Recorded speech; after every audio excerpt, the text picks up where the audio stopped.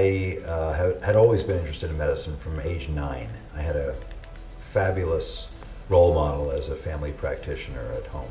So it was a fairly natural thing for me to go into medicine. Picking neurosurgery was an interesting one too. I thought I might be a neurologist. I was very interested in neurosciences. I was a neuroscience major undergrad at Colgate University. But then I realized I was more the surgical type of person. I liked doing things with my hands. I liked creating my own work. I liked the instant gratification.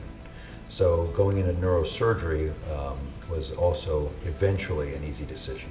There's something about the brain that, the brain-hand connection, the brain-physical connection. You have to touch something, you have to do something with your hands.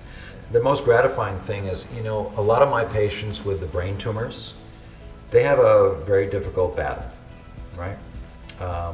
Do I profess to have a cure for glioblastoma, for example, that very bad tumor in the brain? No, I don't. But I do have an ability to keep them alive much longer than the average neurosurgeon.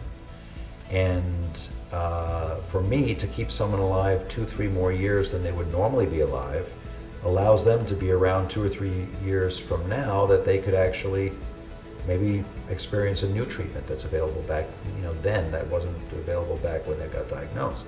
So that's one thing, is pushing the envelope. But for, let's say, a brain metastasis patient who has 2 brain tumors secondary to lung cancer, in the old days they had an average of 3 months to live and they would die from their brain tumor.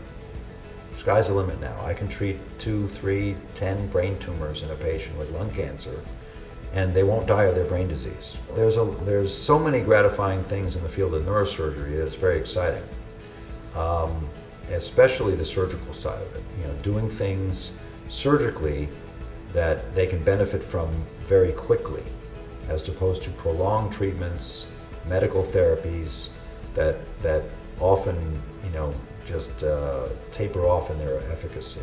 So it's an exciting field. I think it's the field of the future in neurosurgery. It's still a black box. It's still an area of the body that we know so little about, and it's just exciting what's going to come out in the future.